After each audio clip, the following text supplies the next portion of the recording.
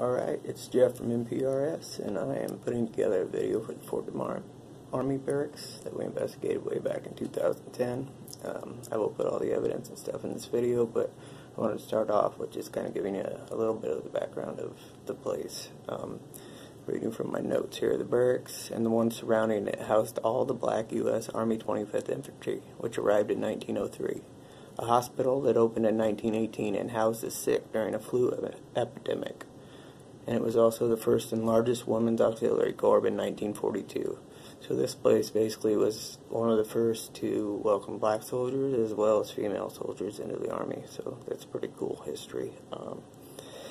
One of the background stories that we heard was something, let's see here. Local tale says 2 military personnel sneaked a prostitute into the basement of the barracks, and upon hearing that officer were coming down for rounds, stuffed her into the boiler and burned her alive to avoid getting caught. Whether there's any truth to that, we couldn't find anything. So, and I don't believe the prior team found anything that documented that either. But it was a story that was told, so we looked into that kind of thing while we were investigating. So I guess we'll start off, and I'll show this first clip, and we'll get going. Alright, so these first pieces of audio evidence were caught actually when we first got there. First thing we did was met up with the team that was actually allowing us to go in and investigate. I believe it was Mid-Iowa Paranormal, if I remember right. But anyways, they showed us around the building and were kind of showing us where the hot spots were, where they had caught evidence, and where they had stuff happen. So during that time, we caught these 2 pieces of audio, and the first was an EVP that was almost welcoming us, as they would any soldier going into the building. It was a male voice saying, "Going back to war," like asking us if we're going back to war. So I thought that was a really cool piece of residual energy caught by our audio recorder, and really validating evidence. And we were just getting started. We hadn't even started yet, so that was pretty cool. And then the next one, it sounded like a child voice almost, saying, "I want to be with Jeff." Now, that's more intelligent. It's saying my name, it's interacting with us, so maybe a mix of both energies at the place. I'll kind of go over everything at the end and explain kind of what we think, but definitely 2 cool pieces of audio, so take a listen.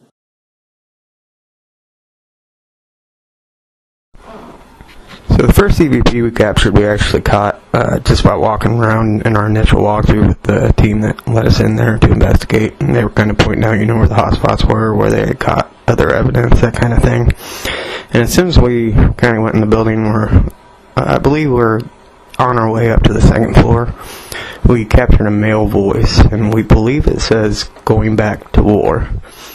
Almost what they would have said to any new person walking into the building, I suppose. And although it does kind of seem like it's intelligent type as it's interacting with us, it also has a residual feel to it too. So hard to get that. So a lot of the other evidence we feel was residual as well. So that's kind of what we're going with on this one. But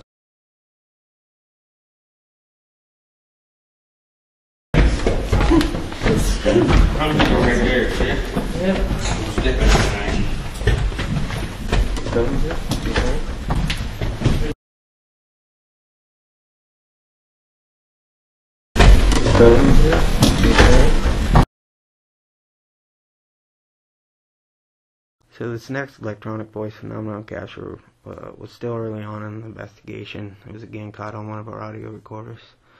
I think we were still finishing up, getting some of the equipment set up and that kind of thing before we actually got in there and hit it hard. But to us, it almost sounds like a female or possibly child, and it seems to be saying, "I want to be with Jeff." And that is obviously intelligent, as it said my name, and I can still remember hearing that for the first time and the initial realness that comes with that. But give it a listen, let me know what you think.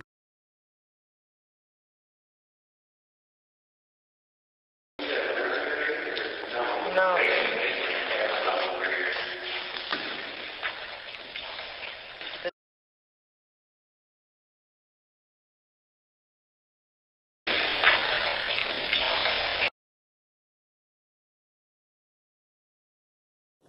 So the next two clips are basically, the first one's just us dealing with pesky raccoons who did not care that we were there. They were not scared of us one bit. So you can see our frustrations on that. And then the next clip is of the gun range on the 4th floor, which is where a lot of the evidence was caught. I feel like a lot of energy might have been attached to that in some way, but as you'll see later, a lot of the evidence came from that area, so I just kind of wanted to give you a visual of where we were, so to say.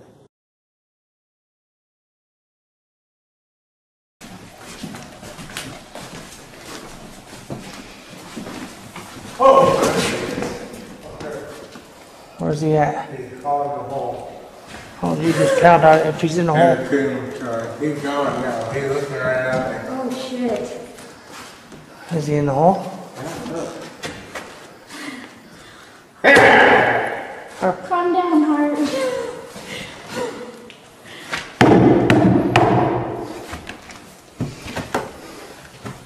There's more than one.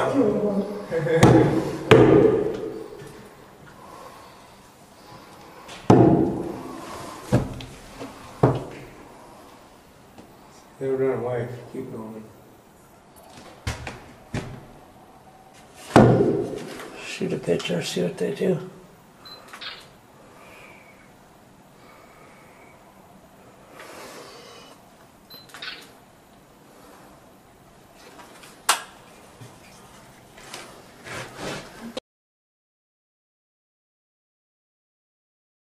I'll take some photos and let's everybody just sit up here. We'll go lights out, have an EVP session as soon as I get these IRs changed. Okay, so these next two pieces of audio were caught right there where I just showed you in that last video up on the 4th floor by that shooting range. And it's two incredible pieces of residual EVPs again. When I say residual, I mean it's just kind of energy that replays itself. There's no intelligence to it. An intelligent haunt is like somebody who has passed that you know, that interacts with you, knows your name, that kind of thing. Residual energy is, I guess the best way to explain it is like a battery that holds energy and just draws it out. Well, locations are said to do the same thing. Whether you're there or not, it don't matter. It just plays this event from the past over and over. And I believe that's what these EVPs were. The first one said, "Go back, it's a mine," and then a second voice comes through and says, the F word, fuck.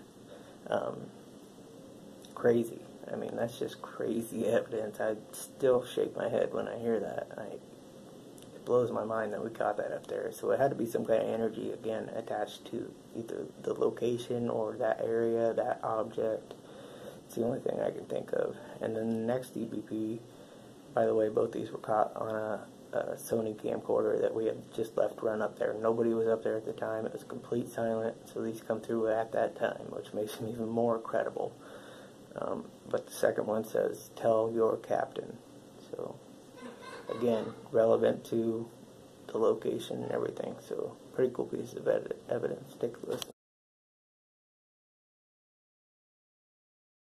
Here's another EVP we caught at the barracks. It's easily on my top, I would say, 5 EVPs we've ever caught. We were upstairs on the 4th floor, and there was an old gun range, like target practice range thing up there. I'm not sure that that's where they actually shot it, but it was stored in the building there. And we started asking questions, doing EVP sessions, that kind of thing.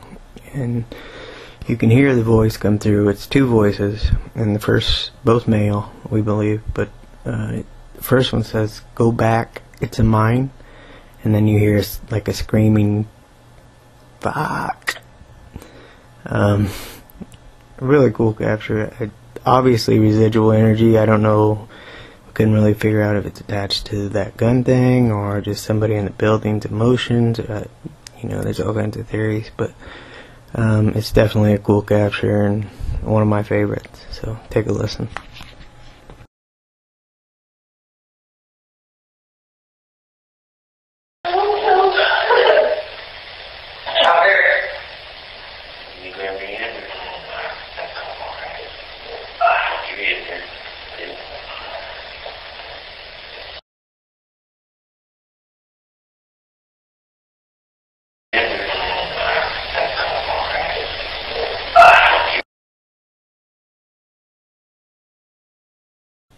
but this was actually captured on a Sony handheld infrared camera that we had left stationary up there, and this was caught on the audio of that camera.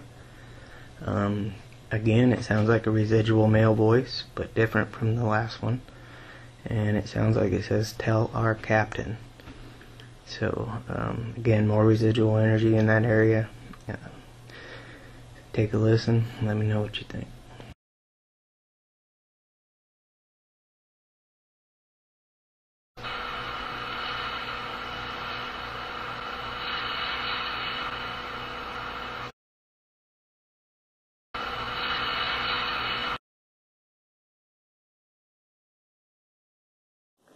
So we are still on the 4th floor during the same investigation where we just got them 2 AVPs. And this is actually why we went up there and we're talking right after we ran into them damn raccoons. But we got 2 more EVPs. The first one, I believe, is saying who wants to kill him. And I think that's probably another residual EVP.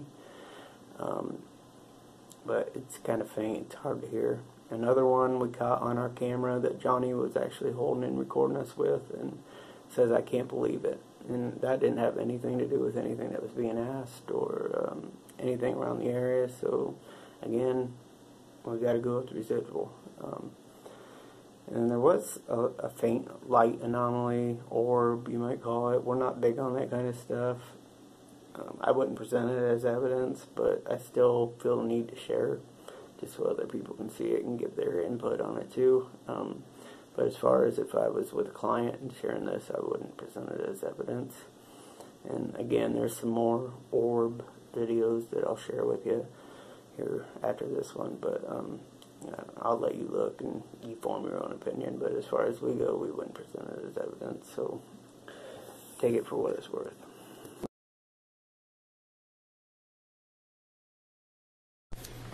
So this EVP is interesting. The first time I heard it, I was kind of hearing who wants to kill him. Sounds like a male voice saying who wants to kill him. But the more I listen to it, I also hear Mas Tequila. So I have no idea on this one, to be quite honest with you, but there is a voice there. So it's kind of the beauty of this whole thing. You guys can listen to it and tell me what you hear. But I'll slow it down and enhance it too at the end, so take a listen.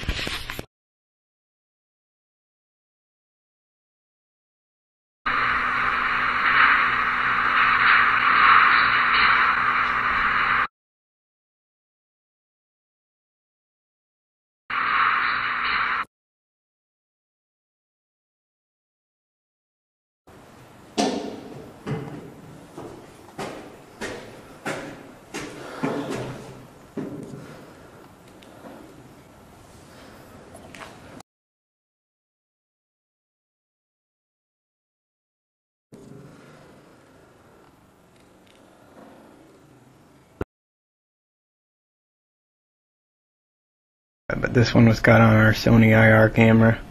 Come off the audio of that. I believe it be a male saying, "I can't believe it." I'll just let you listen. It didn't have anything to do with what was going on at the time or any questions asked, so I'm not really sure if it's residual or an intelligent spirit, but the voice is definitely there, so give it a listen.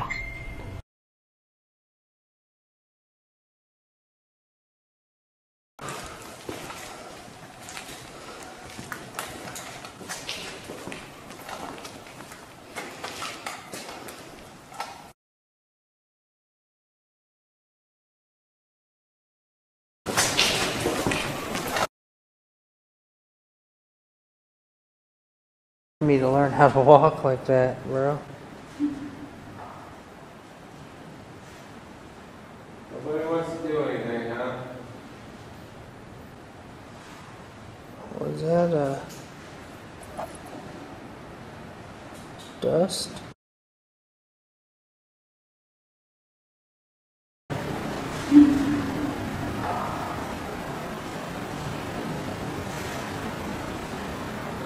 Nobody wants to do anything, huh?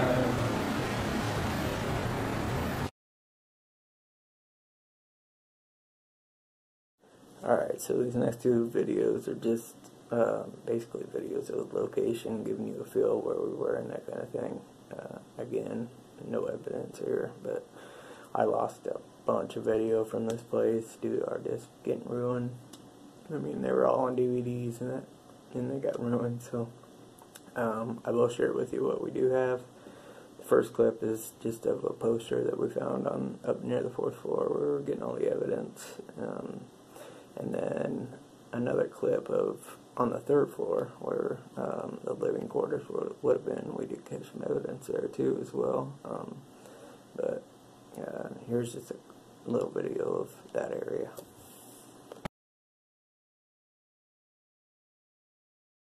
Got some very interesting stuff.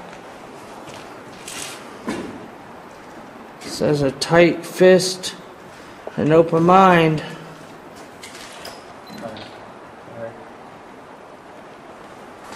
What's this stuff over here?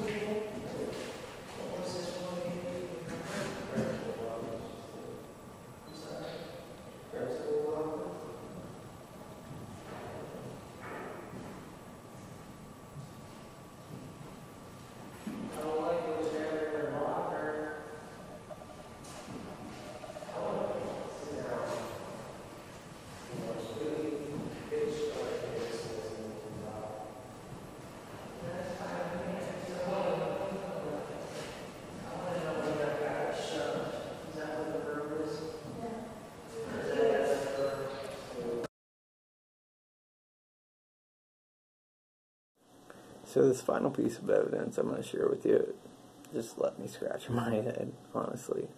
I'm a skeptic at heart. My wife tells me I'm too skeptical at times. I can't help it. That's just how I am.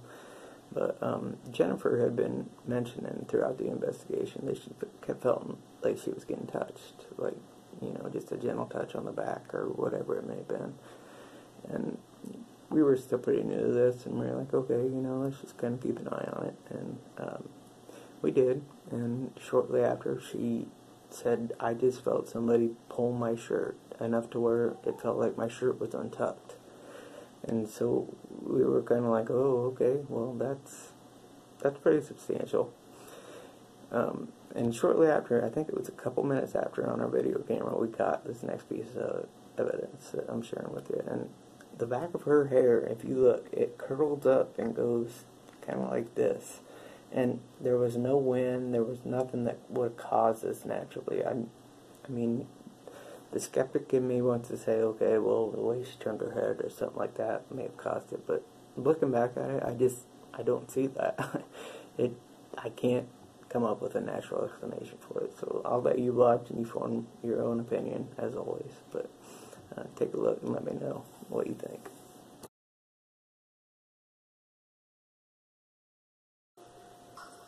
I remember this one is a bus seat or Sit something. on the seat and I'll take your picture.